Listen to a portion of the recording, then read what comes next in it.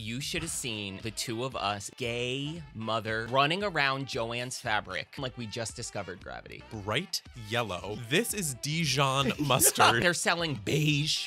Beige. I'm so tired of everything being beige. And this is what Amazon wants us to do. They want us to not return things because they want us to be intimidated. Ryan Murphy needs to be stopped. 12 episodes of Kim Kardashian acting. I don't get it. He's gonna murder me. The guy holding the sign saying Kim Kardashian ruined my life. No. It was Pete Davidson. Yes. The Drag Race finale. We have to talk about it. Oh.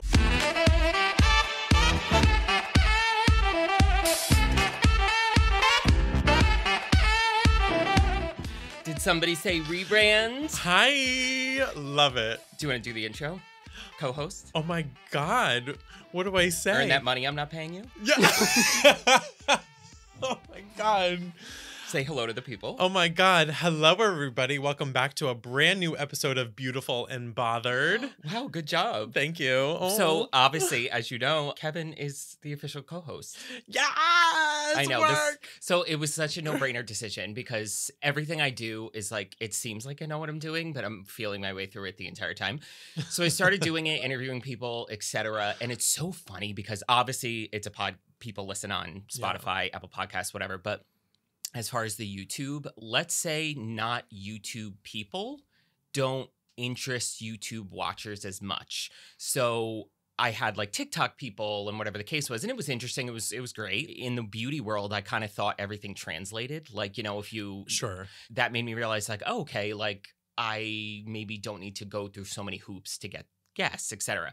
So then you had left Sephora, and I knew the first initial thought was like, oh my God, we can finally talk about Sephora. And then we did it, and yeah, people loved our chemistry, the rapport. Yeah. And then obviously it's so much more fun for me to talk to somebody opposed to talking to myself when I didn't have a guest. We haven't even talked about this because I think a lot of people can relate to this when we were even reminiscing like how much younger we both were.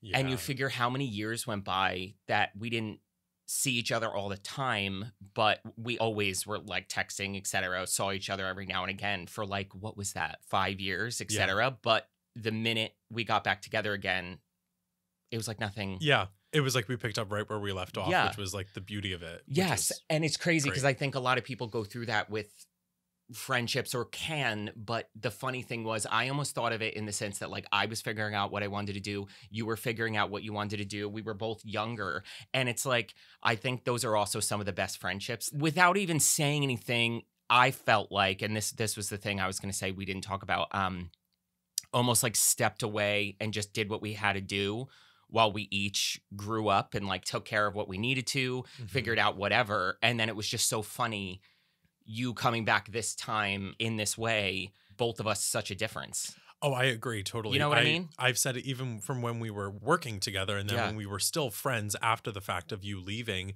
I just think that we both have grown as people too. Like the life experiences that we both have gone through in like our personal lives, not just like work. This has been such like a journey for us both, like separately, like you're saying, like we each figured out what we wanted to do, and going on that separate journey, I think is so important for friends. Cause then it's like you come together with like the common interest still, but it's like a new refreshing experience when you get to reconnect on like this higher level of thinking now. Which is nice. 100%. So everybody obviously loved the two of us talking, and I don't want to do this alone, and you were the perfect person to bring on into it. I'm very honored. I really was like, I told you when you texted me and officially like asked me, I was standing in work, and I just remember looking down at my phone and I got this paragraph on my watch and I was like, oh my God, accountability. I was like, what did you say that offended him? I was like, take accountability. And I'm just standing there and I was like, I just remember met this girl 5 minutes ago. I'm reading this message and I start like crying and I was just so grateful. And then she goes, is everything? And I was like, I'm grateful. I was the girl from Mean Girls. Like I'm crying on stage. And it's funny when you told me that because when I was texting you, I started typing like question or whatever. And then I said, I've had so much fun doing the podcast with you. And then I thought about it. I'm like, that sounds like a breakup No, text. it really did. I was like, okay, so what did I say during an episode? It's been so fun. It really has. Go. Yeah. But like, pick up your shit and leave. Literally. Yeah. And I was like, wait, maybe I should word this differently. Just scrolling through, it was like the first like little bit, and I was like, oh my God. I was like, what did I even say? I was like, what did I do? Well, I've realized as I've gotten older, the gay like drama queen storyteller in me, I realized I am the king of burying the lead. Like, I love to start a story where I'm alluding to all of the symptoms first and setting it up, and people are like, what happened? And then the last thing I will say is what happened. It's like clickbait. It's a toxic trait. Yeah. Again, it's like the storyteller in me, but I'm like, I need to like stop doing that in certain situations. I think I was crying because I was relieved too. I set up trauma and then took it away. And then, and I was like, oh my God. And then I was just standing there like crying at work, and I was like, I need to calm down. That is so funny. And this girl was looking at me. She was like, are you good? I was like, I'm just grateful.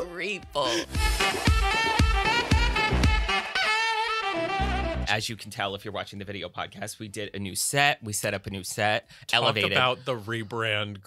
Okay, we need to talk about this journey. Yeah. So it was last week. We started the whole process, and you should have seen the two of us gay motherfuckers running around Joann's Fabric, finding fabric, and then we found the flower section, running around like we just discovered gravity. Tiny Tim tiptoe through the tulips. I was skipping through the aisles. Literally overwhelmed. I've never been in a I mean, I think I was in a Joann's Fabric once 15 years ago, but I was overwhelmed. Racing. Yeah. It feels like I haven't eaten and had 3 espressos. Literally. I'm like shaking from the excitement. Putting together flower arrangements. On that giant, that was exciting. That was. Putting flower arrangements together on that giant table, I was like, we took over Joann Fabrics. I was like, this is no one else's store right now but ours. Yeah, like get close out. It down. Yeah. We want to rent it out. Yeah, it was the gayest experience. And oh my God, the initial fabric we found was these flowers that were pretty in person. And when I hung it, I texted you and I was like,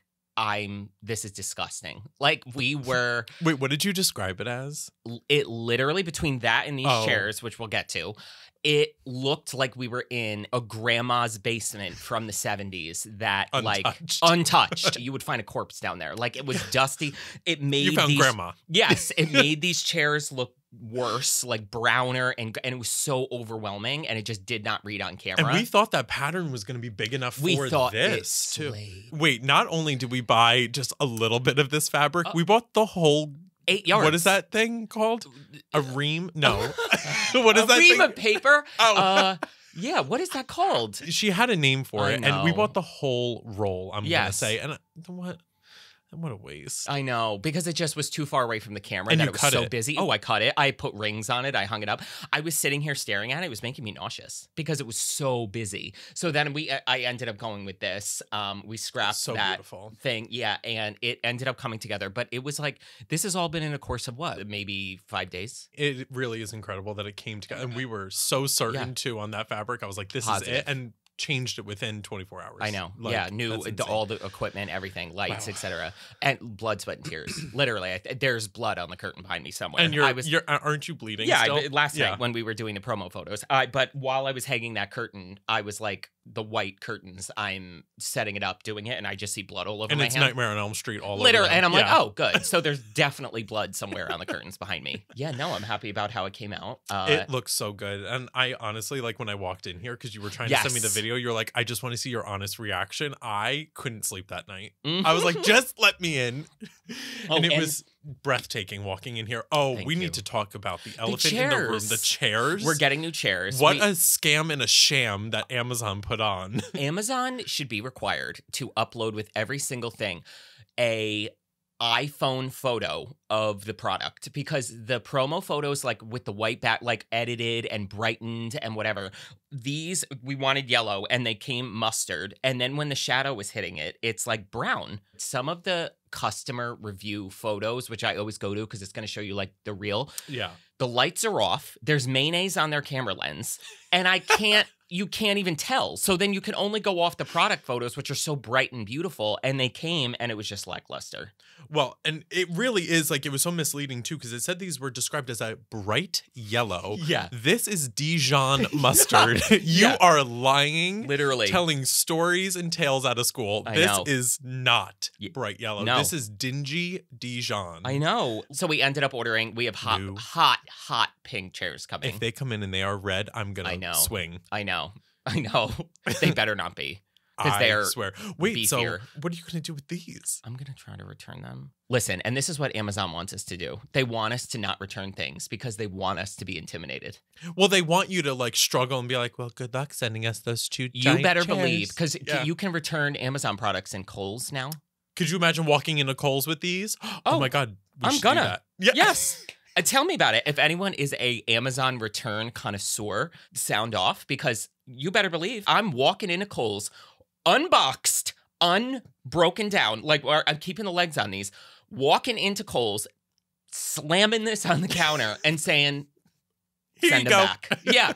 Can they resell that in Kohl's? They send it back to Amazon. When you return Amazon products to Kohl's, Kohl's is just the middleman sending it back to Amazon. Even paying for Prime, half the time it doesn't even come within the Prime window.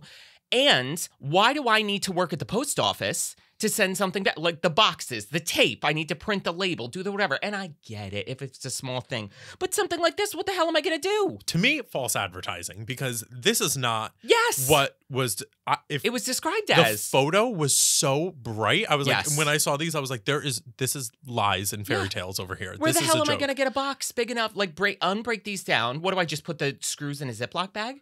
Like, you know what I mean? Like, what do you do with a piece of furniture? I know. Amazon. Oh, God. They are. So I'm going to try because, I mean, they were not like crazy, but I don't need them. You know what's more sick about this situation, though?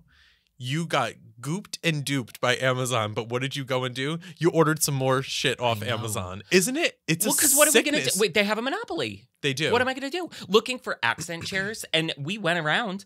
And even by me, we have a lot of stores. Home Goods, TJ Maxx, At Home, which is Costco for home decor.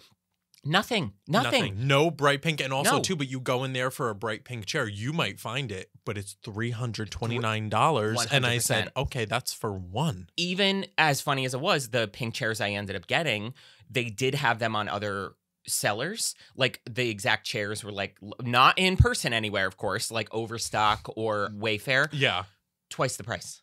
They were like $600 each. How do they get away with this? This is amazing. What I mean. And that's the thing. We're living in a world where I get it. Like Amazon is a sweatshop. So like that's why they can probably do this shit so low. But they have a monopoly on it. So it's like, what are you supposed to do? And this is another thing. It's tough living in a gay person's world. Because if you want anything fun, colorful, bright, different, you're never going to find it. Yeah. So if you go to accent chairs, they're not selling accent chairs for us queens who want like bright pink, like, you know what, chairs. They're selling beige. What? Get out of here. Like, I'm so tired of everything being beige. Well, and even look at clothes. Yeah. Should we talk about that? Because do you know if anybody even knows what we went through for the promo look? Which they'll see it in this episode. And my God. Yes. Finding men's clothes that are fashionable or like even slightly more effeminate is hard. Horrible. And I'm sorry, but like it's 2023, pink and lavender and all these other like bright colors. If it's not in men's, like you walk into H&M, Zara, wherever, the whole men's side is like 50 Shades of Grey. I know. And it's depressing. And then you go on the women's side and it's like Wizard of Oz when it goes in color. Yeah. I'm like, oh my God. Yes, literally black and white to color. And I'm like, what is going on in here? This is unfair. Like all the time, like the pink studded jacket, women's. I just have to buy like a huge size. I'm like, this is ridiculous. And it's unfair. Like, why do they think men don't want to wear any exciting like clothing or like, I know. It's just. And it's funny even from store to store because then I go to Zara by us in American Dream and it's pretty flamboyant every now and again. Like they'll have colors, etc. And then the last couple times I've been in the city for events or whatever, I'll run to Zara. And you would think in Manhattan, beige and gray. What the fuck? No one's wearing color. No. Like, I feel like if they did a consumer survey of like any of these stores and they asked a wide spectrum of men and be like, what colors do you want to see in clothing? I know. It wouldn't be beige, white, black, and gray. Like have those as a staple, but also have the option of color. It's so frustrating to me. Literally, I feel like 90% of the inventory is just like t-shirts for men. Yeah. I'll go to Target. With Looney Tunes on it, with Bugs Bunny spinning a basketball. Stop it. Yes, literally. Yeah. Like I don't need that. Like, where are the like clothes? You can see in the promo photo your pink jacket with the studs. Yep. So we ended up getting the lavender jacket that I'm wearing at Primark, which of course European. This is the only reason. And women's, always women's. Yeah. We were like, okay, what are we going to do? Stud it, whatever. So cut to Michael's, got like the gems we use on our face for makeup, and those mother effers stuck to that jacket like nobody's business. And we bought the leather glue too, and I was like, oh, I no, know. they're stuck. Like they're stuck on there. So if you look at the promo photo with the Let Me in the Lavender, that's a little craft for you guys if you want to do that. It's worked like a dream. This is what it takes. I know. It's crazy. It's amazing. It's the amount of work that goes into it too. I didn't realize. Doing like full concepts too, because that's what like, and you even said this, you're like, if we're going to do this rebrand, I want it to be like from the jump, like different, fully done. Not every week something's changing. Exactly. And just, I mean, those promo photos. I know. Okay. Did you hear about Kim Kardashian on American Horror Story? And did you see the viral thing going around of the guy holding the sign saying Kim Kardashian ruined my life? Have you heard about this? No. American Horror Story first. It was Pete Davidson. Yes. Yes. Oh my God, I forgot they were together. Because I don't know why I associate him now with Ariana Grande. Was that before or after? He was with Ariana before and then Kim, and then who was after that? Someone else dated him. Wasn't it somebody else? Am I crazy? Wasn't there someone else after Kim? Probably. Oh God, I can't even keep up. He was dating on American Horror Story is... Why? Ryan Murphy needs to be stopped. I said this to my fiance a while ago. I was like, genuinely, I feel like as a society, Ryan Murphy has a weird chokehold on everybody that we continue to watch the programming despite it flopping again and again and again. Like what Ryan Murphy thing in recent memory has been unbelievable. I can't remember the last time I watched, even aside from American Horror Story and like the other things that he's done, like American Crime Story. I never watched it, but I heard it was good. Yes. Okay. Yes. American Crime Story. I didn't have the appeal, the drive. I didn't want to watch it. I didn't care. For some reason, I was just kind of over it. Like I was like the American horror, whatever, American crime, whatever. Like, and now there's American Horror Stories where it's a different thing every episode. We got it. Like, stop it. It's please. Insane. It's just too many, like the anthology series and everything. And it's just like, let it go. Like American Horror Story at, you know, how many years ago was that? Was that like 10 years ago? Oh my God. Yeah. What are we on, season 12? It was incredible. And I mean, there were certain seasons that I absolutely loved, but even like the in-between seasons of ones that I loved, they kind of like lost me. I was like, what is this? Like, I know. I loved the first, loved Coven. I loved Hotel because of Gaga. Like that drew me back in. But after that, I was like, you're losing me again because where is this going? Like, I know. It's very aimless. I could just see them having like a giant wall of ideas and they like blindfold him and it's like pin the tail on the donkey. Like, oh, you do it. And it's like, okay, that's the next one. I think what the downfall of American Horror Story was like it got so popular and the first couple seasons were so good. Obviously when shows like that happen, I'm sure everybody in Hollywood wants to be on a show like that, but the core of it was that it was like that staple cast. It was Sarah Paulson, Jessica Lange, Evan Peters. Okay, but you keep that world what it is and like those are the people on the show. Right. But then there was so many characters that you would get a piece of a storyline and that storyline wasn't continued for like 5 episodes.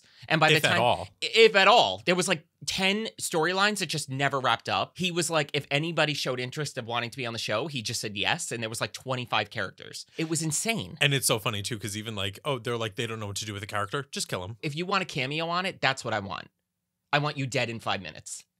Opening kill. I want Kim Kardashian's character dead in 5 minutes. Yeah. Like that's 100%. What I want. And it's like you think I'm watching 12 episodes of Kim Kardashian acting? I don't get it. Oh my God, he's gonna murder me. Yeah, like, I don't get what the appeal is. Oh my God, is this whole milk? Like that's the horror story. Just shaking her salad. Yeah. I have a theory too about this, and I just thought of this too. And in all fairness of like Ryan Murphy too, do you think that they like contracted him to do like they signed him on for like 5 more seasons like years ago of American Horror? Yeah. So it's like you almost have to wonder too if like he's losing interest, you know? So it's like he's running out of ideas and running out of steam because it's like, okay, we've done the circus, we've done hotels, we've done like all of these things, and it's like I would run out of ideas too. And I wonder if it's even him to a degree, because I always notice in American Horror Story that the first episode is always directed by him. I have like a traumatic relationship with American Horror Story because I watch the first episode every season. I don't know why, because I'm like, let's try again, even though we've had 8 failures, and I inevitably end up watching it. The first episode, it's not that good, but I'm like, okay. And then it's just a nosedive for the rest of the season. I couldn't get through, what was the one that you said, Stories, where it was like a different... I didn't even watch it. I was trying to like understand because I thought it was a different story every week. And I was like, well, that's really kind of silly. But I was like, you know what? TV shows do that where it's like they tell a story and it wraps up in 30 minutes or sometimes it bleeds into the next episode. Sure, whatever, I'm down. I could not understand it. I couldn't follow what was happening. Like, it's too much. The appeal was, it said Kim Kardashian, Emma Roberts. So I'm like, is it like 2 female killers? Is there like an American horror, like a tragedy with 2 female like, I don't get it. Why? The reason they did this is because they obviously want people to watch. And I'm gonna... Maybe just the first one. Good luck. To see how bad Kim Kardashian is in the first one. Okay, it's going to be cringe. I'll watch it just for that. Oh, we have to at least watch the first one. I even if I love it, where I won't watch the rest of the season, but I need to see Kim Kardashian in this first episode. What is that even going to be? I know. I can't picture it. Imagine all the poor working actors just like, and then just looking at her and they're like, yeah. Okay. So you haven't heard this Kim Kardashian Ruined My Life thing? No. Yeah. Okay. What is this? So it started to go viral. It was a picture of this guy like holding a sign saying Kim Kardashian ruined my life. So his name is David Liebenson. I don't know if I'm saying that right. And basically what happened was 2014, he was a successful entrepreneur for like a tech thing, like an app. And what I gather is that he came up with the Kimojis idea. Like he went to her with the like Kim Kardashian emojis, like of her butt or whatever it was, like, and it was a bunch of Kim themed things. So he went to her, she loved the idea, and then they were going to work on it together. And what happened allegedly is she like texted him saying like, hey, have you trademarked Kimojis yet? And he was like, no, I haven't, like, but I can. She went behind his back, trademarked Kimojis, didn't include him in any way, shape, or form, and went on to make millions and millions and millions. And he got nothing. Oh. And he ended up, so the Ruin My Life aspect is he ended up suing her.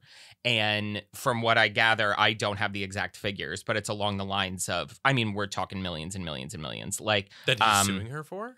He sued her for millions. She countersued him for millions. And the way it was described in some of the articles I was reading was basically she was just countersuing him, knowing he couldn't even pay the legal things. He wouldn't even be able to obviously pay the suit money if she ended up winning or whatever the case was. But it was basically just an intimidation countersue that she knew it would stop him from suing her. But it ended up costing this man hundreds of thousands of dollars just to do the legal battle for nothing. Didn't end up getting anything out of it and pursuing it. And his wife ended up divorcing him. Like he like lost everything. Oh my God. And you know what's crazy too is that, you know, she did all this to like make money. You were going to make money off of it regardless because you need more money. Seriously. Exactly. You don't have enough avenues that you're covering right now. And obviously for legal reasons, alleged. But do I believe this? Yeah. Kim Kardashian would trademark the wind if she could. The Kardashians are like trademark crazy. Like anything they can trademark. Kylie tried to trademark Kylie. And Kylie Minogue was like, no, bitch. And Kylie Minogue is actually the one that stopped her from still why Kylie hasn't been able to trademark Kylie. Because because Kylie Minogue also like a lot of the time just goes by Kylie. And she like stopped her. But they trademark everything. And so I believe it. I don't doubt that for a second like how that sick, she would have done that. Yeah, how sick. To somebody trying to make, you know, and literally came up and developed this idea for you, and then you're just going to blatantly steal it. Like, and I'm because sure you he needed has to make 400 million instead of 200. Right. It's really, really sick because, yeah, like I said too, you need more money because you're not oversaturated in the beauty market and like even lingerie or what is it? Like everything. Skims, yeah. I just, it makes me her sick. $300 rock trash can. What? You didn't see her home line? She came out with like home stuff and it was like, It literally online, it looked, and people were dragging her. rock? They were dragging her when the photos came out because it literally was like a trash can, a paper holder, the most basic like home stuff. And it all was like gray cement. Just imagine a trash can like made out of like gray cement, like stone. And it was like $300. A bathroom garbage can size, by the way. Like it would fit like 3 tissues. And it was like $300. Who's asking for this stuff? Like, what are they like reading into that they're like, you should do this? Most of the people I meet don't love the Kardashians. You know what I mean? You could be Right. indifferent about them. You don't need to hate them, but Right. they're not a fan, let's say. Sure. But then you like look this way and there's like 400 million people that follow them. They make money hand over fist. I don't run into people that are buying Kardashian merchandise by the fistful on a regular basis, yet they are selling it by the truckload. Who are these people that are like Kardashian fans? Yeah, as much as people say too, they're like, oh, I don't care what they do. You know, that's the Kardashians. I don't really care about them. I'm like, but you know what they're doing because you're looking it up. You're giving them the Google searches. You're giving them everything because if they do something that you don't like, you're searching, you're posting, you're sharing it, you're word of mouthing in one way, shape, or form. Like we're doing it right now. I know. And it's a little sick that they do have this like chokehold on America in a way because no matter what they do, they're gonna be put on this pedestal, whether it's good or bad. It's only gonna make their name a little more well known, and it's only gonna make them even more in that spotlight forever. Yeah. I feel like it really is one of the most brilliant marketing things ever. If someone doesn't know or isn't that person that says, oh, I don't care about them, I'm not a fan, but then the rabid fan is buying the products and going, oh, have you heard of this? I love it. And they probably don't even tell the friend that it's a Kardashian thing, and then the friend buys it, and it's like this trickle effect. Oh, 100%, because I think what they're even trying to do is make it this mass market appeal, and it's like, okay, let's see who can buy it. And listen, I'm guilty of buying like Kylie Cosmetics, all that, because you know what, there are certain things that I was like, okay, I want to try, but then at the end of the day, I'm part of that problem. I know. And it's so funny too, because there was a Trend Mood posted, I think recently, that they were like, oh my God, brands that we miss, like that have no longer, that are no longer in business. And it was KKW.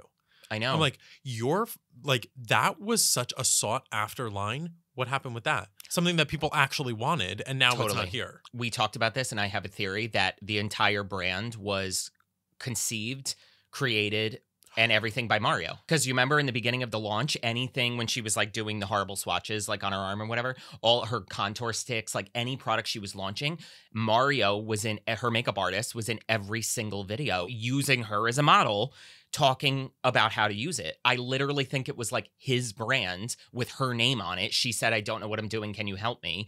Did it. And then once Cody bought it and it got shelved to like come back for the quote unquote rebrand, he came out with his own line. So now that she doesn't have somebody making the brand for her, I don't think she either wants to do it or can do it. It's just surprising to me too, because if like somebody is asking for something, and like I mean, there's a lot of people that were obsessed with that line. You don't want to just slap your name on it like everything else. No, I know. But like no tea. That's all. I feel like that's all that happens with them, is that they come out with these random, like, I didn't even know she had a home line. Like, who's asking for that? Let alone people that actually want your beauty line. Like, let somebody make the brand for you and just put your name on it. I know. Call it a day.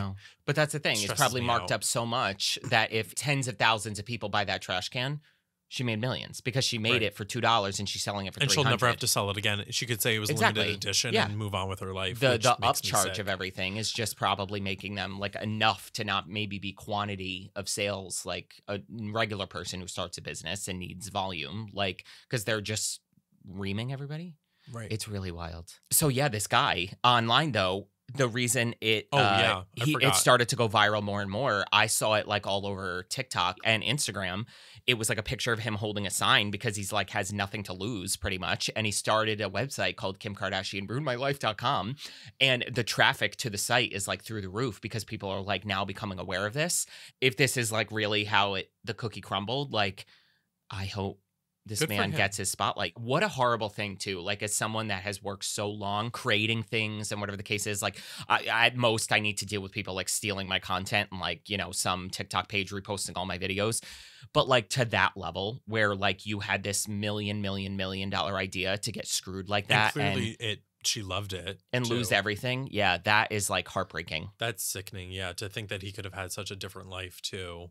And lost everything. I'm pretty sure his like wife left him, like the whole nine. So, I mean, that's sick. I mean, even so, even if this was like, if that was the only thing that happened to, even if he had like a perfect life otherwise, and, you know, he still had his family life, whatever, the fact that probably one of the biggest deals he would have made in his life, it's one thing to lose out on an opportunity, but to be screwed over in that way where it costs you that much, that's gut-wrenching. It's one thing to have an idea and someone steals it from you and your life is, you know, you just didn't get the payoff. But to have that much of a loss and repercussion is shocking. And like I said, I believe it. They would try to trademark the sun if they could. Yeah. It's just really, ugh. It's very, very, it's giving me the ick thinking about it. And 100%. I hope this guy, I hope he really does truly wholeheartedly, all joking aside, I hope he does get, you know, some sort of payout because you know what, she can afford it. And she needs to own up to it that that's a little scummy. Yes. That's gross. That's really, really sad. Did you see the thing that shook down with Huda Beauty and this creator called Mina? What she did to her? No. Okay. So do I live under a rock? Like, girl, for real? Get on it. I don't know if someone had stitched. Oh, someone had stitched it, which I appreciated. She basically stitched this creator, makeup artist, Mina, her original video, and then what shook down. And then I went to Huda's page and looked into it, whatever. Okay. So there is a creator on TikTok and Instagram. On TikTok, her handle is More From Mina with 2 A's, MINAA. And she basically made a video where she is using color corrector almost as like the only thing, like as her base or whatever. And she is darker complexion, so she has darker circles, and she has like the orange under here. She has a little green here for her redness. She has like a little yellow for sallow and whatever. All color corrector, but the girl understands color theory flawlessly because when she blends out all of the color corrector, she doesn't need foundation. She looks incredible. And she does. She has like darkness all around the eyes. And like as a makeup artist, anything she was doing was not incorrect, first of all, like looking at it. B, it's not like she made this video saying this is how you're supposed to use color corrector. She specifically says, this is how it works for me. You guys have asked me. Let me show you. Okay. Mina gets an Instagram DM from Huda Beauty's team. Hey, girl, we love your video. We would love to repost it. If it's okay with you, let us know. XO. Mina, obviously being a creator, is like, wow, oh my God, thank you so much. Like, yes, that's amazing. I would love that. Huda Beauty takes the video and says, psych, posts this video, stitching her, starts out with Mina putting the color corrector on, cuts to Huda, because she stitched it, and goes, you do not need to be using this much color corrector. You can literally just do bop, bop, bop. You do not need to be doing all this. Mina comes back and like shows on a TikTok, like responding to it. She DMs Huda's team after that and goes, if you were going to use my video to like drag me, I wish you told me. Because the initial DM from Huda was like, love your video, girl, XOXO. I wish you would have just slapped me in the face and told me I'm stupid and worthless. Like literally made this girl think that they were going to refeature her. We love your video. Can we like blah, blah, blah. And then use the video to like slander slam this girl. What the take was, which I completely agree with, what also infuriates me is like, to Mina, I'm so sorry that this person did this to you. Like that this person that is successful, has the platform, has the things. Like, are we still telling people in 2023 that the way you do something is wrong? You know what I mean? Right. Especially if you're representing it in a way where, like I said, Mina never said this is the way to do it. She said, this is how I do it. You are asking to see how I do it. So here you go. She's not misrepresenting that this is the way you're supposed to use color corrector. Right. She's using the appropriate verbiage. And you, Huda Beauty, with millions and millions and millions of followers, your brand, the success, the whatever, feel the need to still make a video where you're like dragging this creator that's trying to get bigger and trying to build a career. Did they post this on their like social, Huda's page? So not with the Huda Beauty brand, Huda's page. Okay, because I was even going to say, too, I was like, I'm surprised that they would even post that on their beauty page, knowing if it's like they don't have color correctors, they're not using it. That's why I would be like, oh, red flag. It was just like typical how Huda just like her personal, if you will, like her, what's the reason? Like, I don't understand why you would do that to, like, what does it matter? I know. But okay, also too, some of the makeup trends that she does isn't always flattering either. So then, exactly, because what the take was that infuriated me was a couple weeks ago, we had Huda doing the Meredith challenge, pouring a gallon of foundation on her face.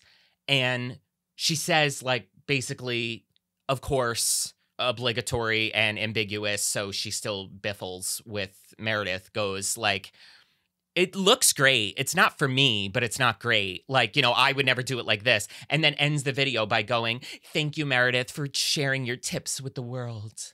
And then Mina, who is putting on color corrector in a completely appropriate way, understands color theory, isn't claiming it's the right way, telling people it works for her. If you want to see it, here it is, and drags her in a video. Yeah, but so Meredith thank you, Meredith, for changing the world. For, doing God's work over here. Exactly. For showing us all, like, what we need to be doing. And here you do this to this smaller creator that's trying to build it up. Like, and I just feel so bad for Mina because, like I said, I know the difficulty of building it up and starting it out and trying to get it. And she's doing great, like, where she's at with everything. But if that had happened to me, where I thought Huda Beauty was going to refeature me, said, oh my God, we love your video, and then posted that, just looking at me, critiquing it, being like, oh, you don't need to be doing all this, that would have devastated me. I would have loved if Mina commented under the video and been like, wow, okay, so like you were in my DMs. Like, she might have. Because she's pretty vocal about it. She made like a follow-up video, like stitching like the DMs, basically saying like, good for green her. Screen, saying like, hey, next time, can you tell me you're going to use my video to drag me? Here we go, because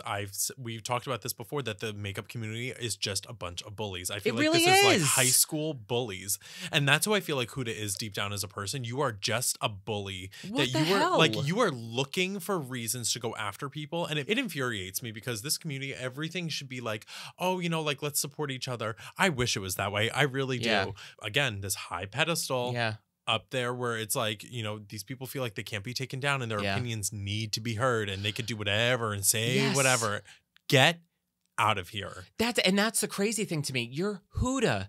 You still think you need to make these clickbait negative videos? Like, that is remarkable to me. I am 1/100th the size of Huda. And in my 2-year career, never, and as a makeup artist for 10 years, have I seen a lot of people do techniques that like make me roll my eyes?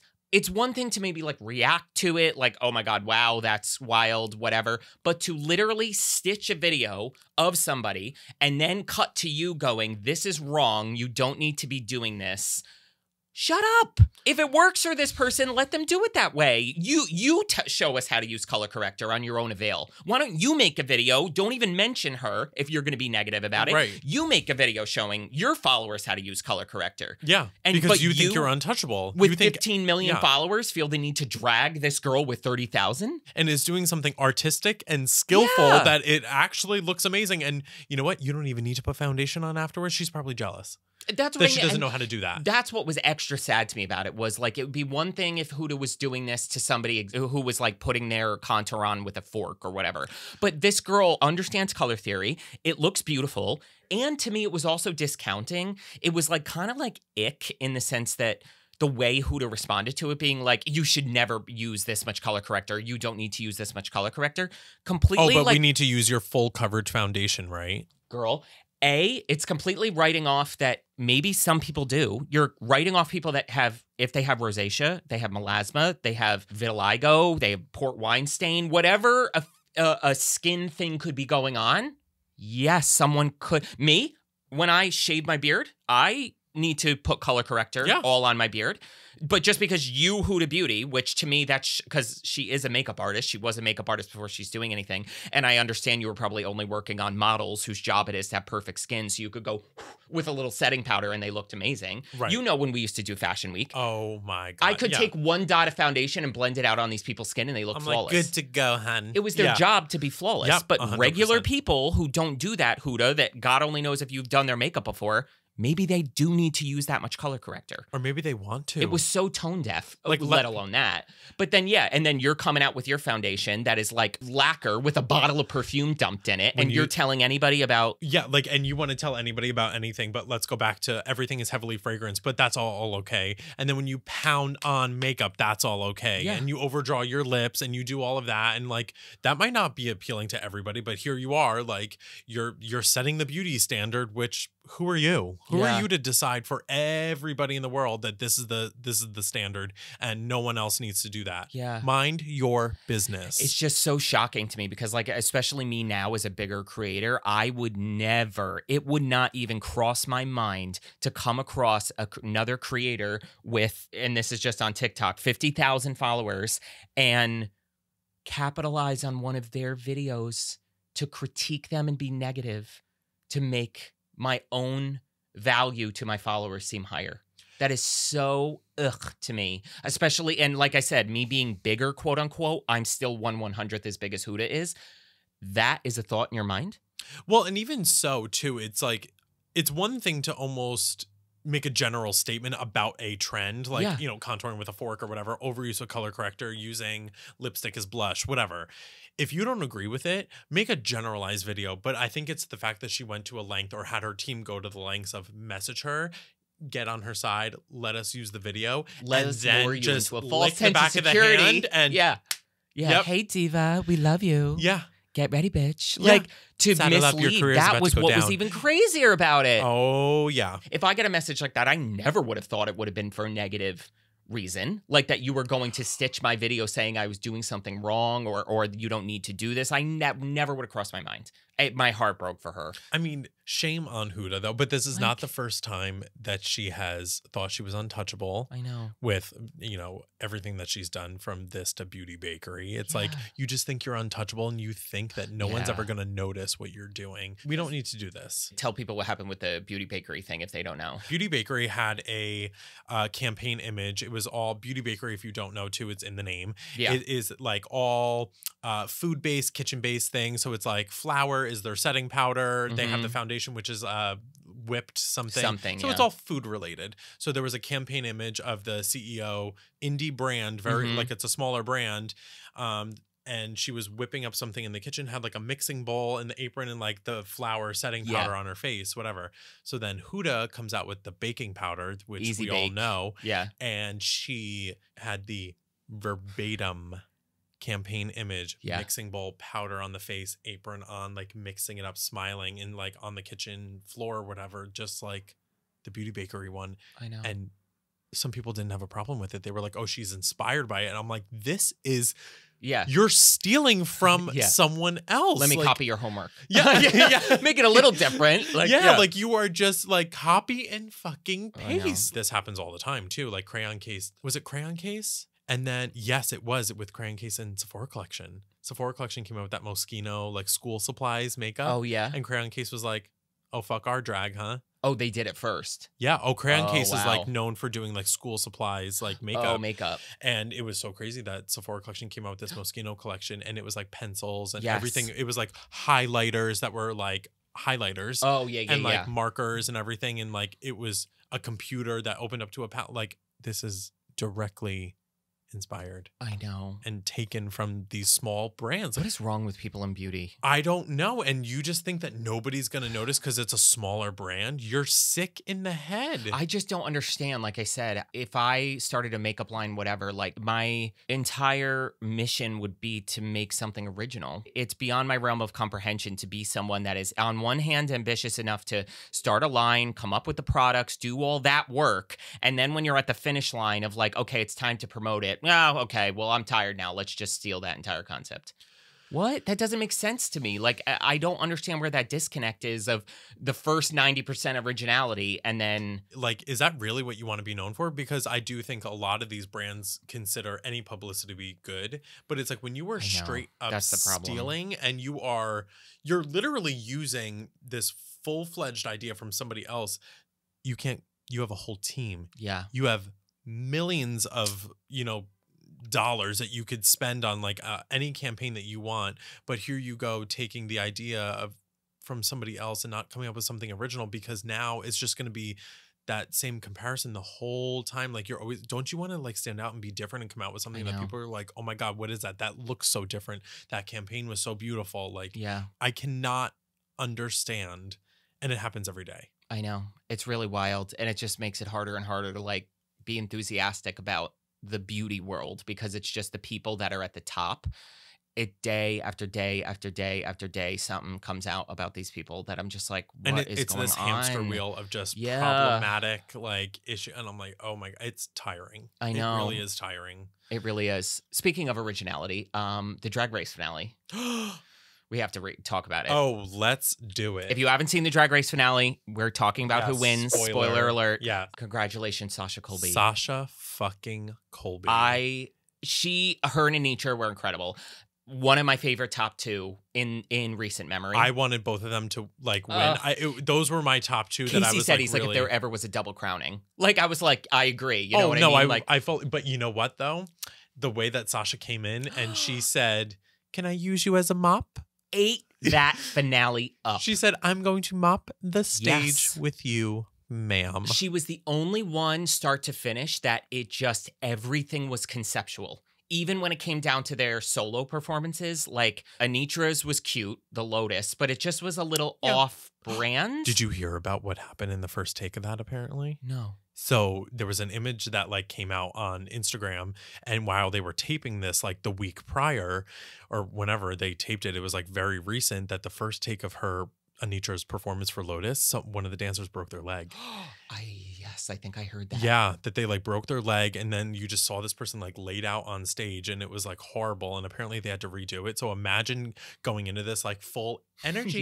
Yeah. And then you just like, you're like, oh no, they're just dragging his body off. You better do it again. They're dragging the body off for the second take, and she needs to keep the same energy. Put on the shoes and do it again, dear. And Anitra was like, and just in general, like, it was a cute thing. She took like almost like the sympathetic moving route of like Lotus blooming into whatever, you know, going through the mud, and which is lovely, but it was like the finale's not the time to do what you're known for. Like, the song should have been called Walk That Duck. Like, you know what I'm saying? Now's not the time to experiment. Like, and it just was a little, like, I don't even know if she did do voguing, like, or the Walk the Duck in the thing. I didn't even see it. She might have. And but it was just, so, and I knew it was obviously going to be between her and Sasha Colby. To me, Lux, her song, even the fashion, it was a decent, the fashion something, or it's giving fashion. It was giving knockoff Naomi Smalls legs. That's just all I was getting the whole time. Wasn't there, and her fashion song from All Stars 4. I was just when she takes the wig off and she's bald. Wait, Naomi. And even oh my God, what's her Milk? Did this? Remember All Stars, or wasn't that All Stars when she did fashion? That song, and it was.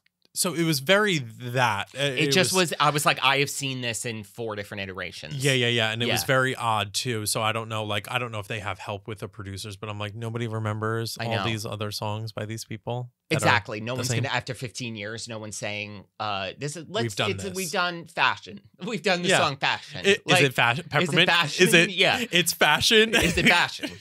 Like, it's fashion. We know it's fashion. We've seen 9 songs with fashion. Like, and then Mistress, I just feel like that's not her wheelhouse, that kind of performing, because the choreography, or whatever. And then you have Sasha Colby come out. You talk about concept. That mermaid and the braids. And you would have thought you were at a stadium tour for a pop superstar, getting carried out with the snake bodice. Oh, I was thinking mermaid. It was a snake. Yes, with the hair. Duh. Oh my God, mermaid. Pulling the snake leg tube off of her. And then to still, again, like Anitra, the callback of the with the neck crack going in the whole time. Just, we were on the edge of the couch. And then the final lip sync. And I said to you, it just felt to me like, first of all, when they said the song, what was the song? Knock on Wood. I was unfamiliar with the song, and I said, I was unfamiliar with it. I knew it once I heard it. I was like, oh, I know this song, but Knock on Wood, it just didn't. And I said to Casey, I'm like, if we get some goopy doop Reba McEntire, like, knock on wood, knock on wood. I was like, I will flip this table for the final lip sync. For the last lip sync of Colby and Anitra. Yeah. 2 of the best lip syncers ever. It's like when they invited Kennedy Davenport back for All Stars as a lip sync assassin and they did Reba. And Kennedy. I don't even remember that. Kennedy can do backflips from the rafters, and you invite Kennedy Davenport back as a lip sync assassin and give her Because of You by Kelly Clarkson. Yeah. Like, what are you doing? And it's given All-Stars 3 Wrecking Ball as the last one. I was like, what is happening? Really? Who picks the songs? And that was Kennedy too. Oh yes, my God. Yes. Yeah. Poor Kennedy. Like, give me like break. Rain on Me. Yeah. What are you doing? And then it starts, and I was like, okay, thank God. I felt like it was a more of a older gay classic. Like, so I was like, okay, this is giving. Yeah. And I said, I was like, it just felt to me like Anitra was performing a song, any song. I could have changed the song. And the way Anitra was performing it, it would have worked because it wasn't specific. Where, to me, Sasha had an entire concept thought up with the coat. Take the coat off, rip the wire out, and take the dress off into the lingerie. And then even at the end, her coat was like bedding that she was laying on the bedding in the lingerie. Like, it was just conceptual. It was a performance from start to finish. This is my unpopular opinion too. This is how I feel. I'm not saying this is how it goes, so don't come for me. Come for him. I feel like sometimes if there is a clear front runner, that they almost start to like tell that person, the other person, to like play it down.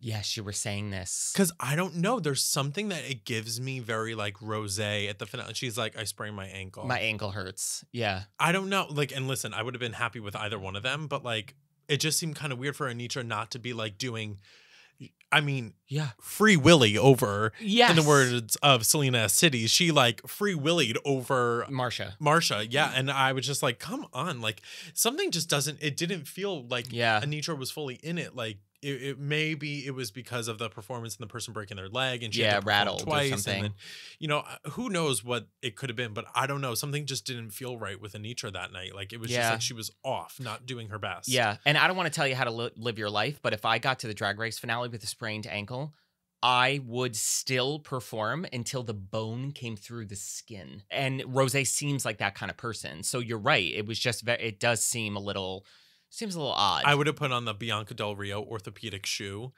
from Pit Stop, and I would have been like, I'm going to do my number in this. I would have came up with a concept if I had to be in a wheelchair. I still would have. The wheelchair would have been lit on fire. I would have been like, get me a wheelchair, rhinestone it. Exactly. Sometimes it just feels like there's almost this predetermined, like, okay, like, you're going to do this. And when she walked out in the bodysuit with the heart, I was like, okay, that's going to be the reveal eventually. But I was like, this just feels kind of like... Yeah. Like, not that reveals are like going to make you the winner, but it's unfortunately part of that. I mean, Sasha had 3 and now it's part of the culture. It's like, if you don't have a reveal, you're not winning. I know. But, and if you do a reveal, please do it like Sasha did it. Cause I just always cut back to season 10 with Aquaria, Cameron, and Eureka starting their triple lip sync with the reveals. But it literally, they just had like Jiffy Pop coats on. Popcorn bag. They literally looked, they were just wearing like trash bags. Yeah, and then you're like, wow, that's not going to turn into anything. And when it did, they just like took it off and it was a dress underneath. I'm like, that's not a reveal. It needs to be 2 distinct looks on their own. Like not knowing it's coming. Like, I mean, Sasha. Yeah. I did not expect it to keep going. When how I saw it went. her doing this, I was like, what is she doing? What is this like magic magician? I know. Pulling out, like, where are the doves? I know. Oh my God, who got eliminated first? Irene. She threw butterflies. Yes. I was like, she's wow, so shady. Triggering. I was I like, know, wow, okay. I know. Well, you had one more chance to be shady, and you said, I know.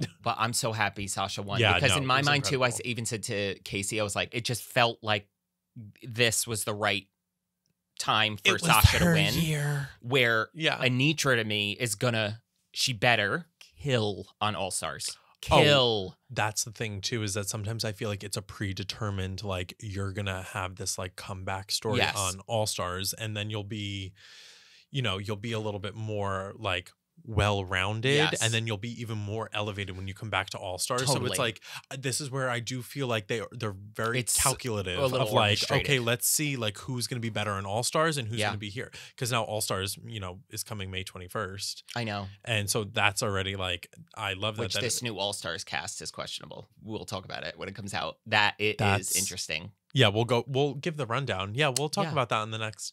On the next episode, we'll give let us know. I don't even think we've talked about Drag Race. Let us know if you're Drag Race people. Because we'll I could go on. I could go on for days about like what the rumors were and now who's officially on. I'm like, I know. Good. This is the first episode of the rebrand. Yeah. If you're watching on YouTube. If you're not watching on YouTube, you're missing out because the set is lit. Thank you so much for listening, watching to another episode of Beautiful and Bothered. I'm Johnny Ross. I'm Kevin Banzhaf. Follow the podcast on Spotify, Apple Podcasts, wherever you get them. Subscribe to the YouTube channel for weekly video episodes. And we will see you next week with a brand new episode. And remember, you are beautiful. Love you. Bye. See you next week.